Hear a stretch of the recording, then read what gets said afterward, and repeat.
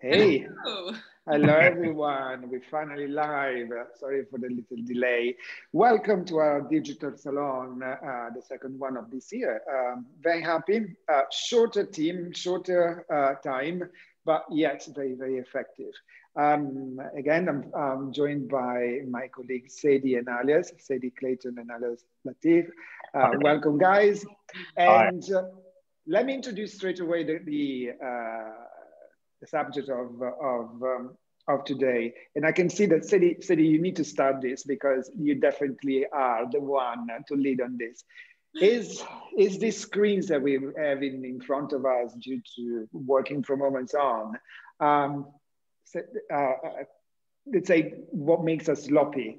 Are we sloppy whilst we are pretending to be? You see, I put a little yourself, growth. I'm not sloppy. There you go. That's why I wanted to say, well, the point is the screen as an excuse to be sloppy whilst we're working from home. Sadie, Yeah. I wanted to lead on this because you definitely not. Well, I think right at the beginning, from lockdown numero uno, it was a bit of a novelty, wasn't it? Like, oh my God, we can work from home, things can slow down, I don't need to get dressed up. But then actually you find yourself over time thinking, I actually need to make an effort. Like you need to act like you're still going to work. And because of just, I love fashion, I'm a fashionista and, I just love dressing up anyway. I find myself excited to put on different clothes every day. Like, oh, what we're going to pull out of the drawer this morning. And also, from my strict workout regime, I can now fit into clothes that I never used to be able to for years. So that's quite nice. I've discovered a whole new wardrobe, which is quite nice. So yeah, I understand it can, and I know a lot of people get dressed up on the top and I get dressed up on the bottom, which is quite funny. But yeah, I like it. Alice, what's your policy here? My policy is to dress up, not to necessarily dress up to an extreme where you're actually going to meet your friends, but smarten up a little bit. Because that, for me, makes a big difference to my mental health as well as self-esteem. Because when I'm wearing my jogging bottoms and trainers, I feel like I need to go for a workout, or I'm ready to maybe clean the kitchen, something domestic. But if I'm dressing up for the day, then it kind of perks me up. You're ready for business. I'm ready for business, exactly.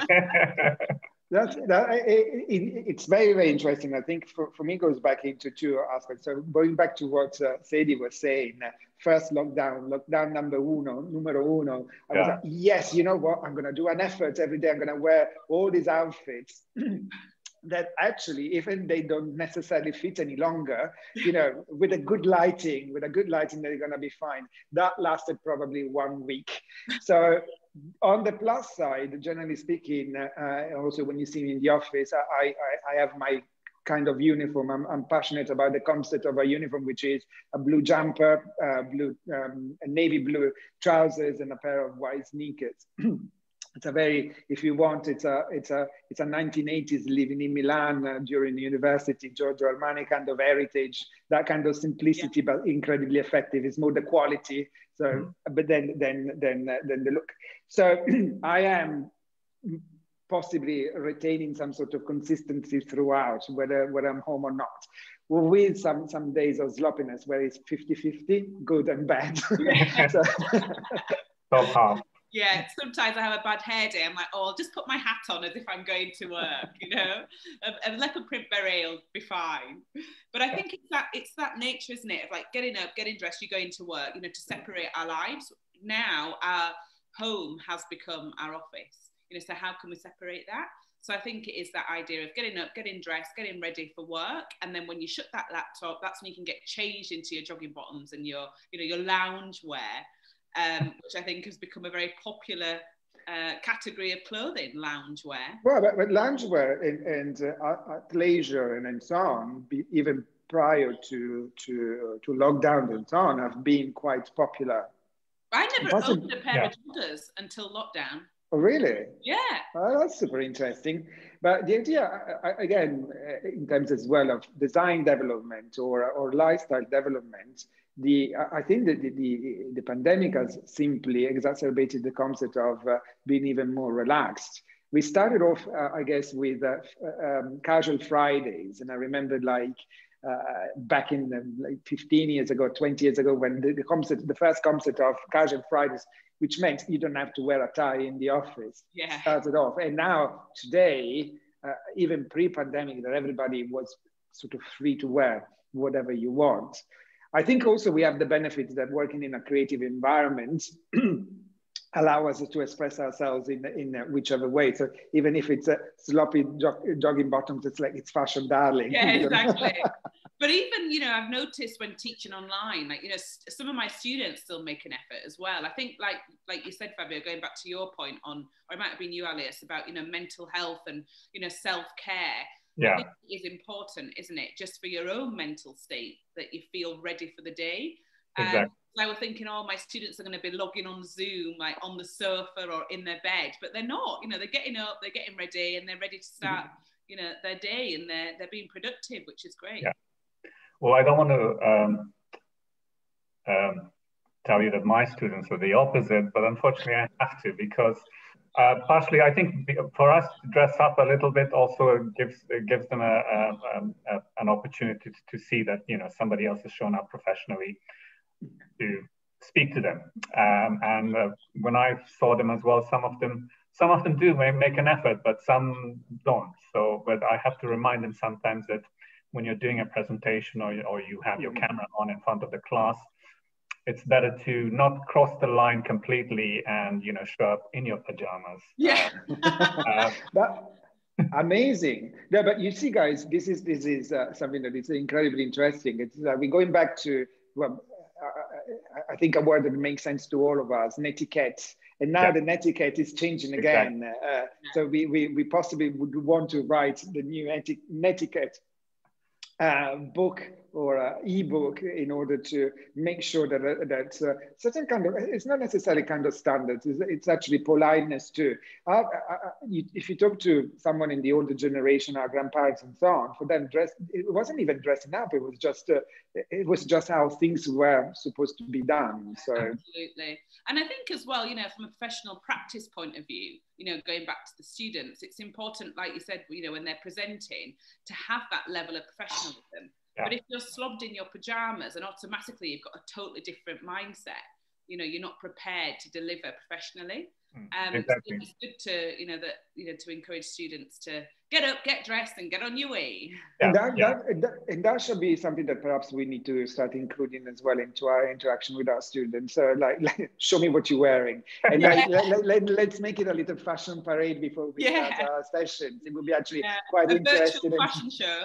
Yeah, but exactly, because it would make quite a lot of sense. I'm thinking, reflecting on certain other aspect of how certain things have moved online. I was reading an article regarding the fact that because we can't go to luxury stores any longer, what has replaced the act of carrying a carrier bag or a box and so on is actually the unpacking and unboxing at home. So in reverse, we can find a way of how to make our students proud of showing themselves, even with simplicity. But again, I always think that a blue jumper, a navy blue jumper, and blue chinos are incredibly elegant. You're so Italian and chic. And a little brooch. I think we also forget how much advice we give students when we're physically with them in terms of what they should wear to do the presentation, what they should wear to do an interview, what they should wear to be professional. So, for example, tomorrow we have a guest lecturer coming to speak to our students, and I made it very clear that this is an opportunity for you to make a really good first impression by ensuring that your camera is on, that you are dressed well, and you have a smile on your face. And because this is how you are networking and meeting somebody new from the industry. And if you put your right foot in front, then you have an opportunity of working with them. And absolutely. But even today, I was doing some student interviews for our next intake, and this particular guy, he wore a white shirt. And I was like, oh, I didn't say it, but obviously I was thinking, oh, you know, you've made an effort, you know, you look smart for your interview. And again, you know, I've remembered that he's made a good impression. So yeah, I think that's a really fair point, Alyas. And it would be actually quite good now that we have discussed and developed this, it would be actually quite nice to really bring this forward on the table with our students. Let's make an effort. Let's all make an effort. And of course, we can't push it too much, but it would be nice that everybody made an effort as a new approach to our new netiquette for the post-pandemic era. Yeah, absolutely. I think this was very, we need to keep it short. I understand that today it's a shorter version, but I think this was fun. Guys, I would like to thank, short and sweet, sometimes that works too. I would like to thank you for your contribution today. It has been really nice and really nice to see you as always. Thank you very much. Thank you. See you next week. Bye, guys.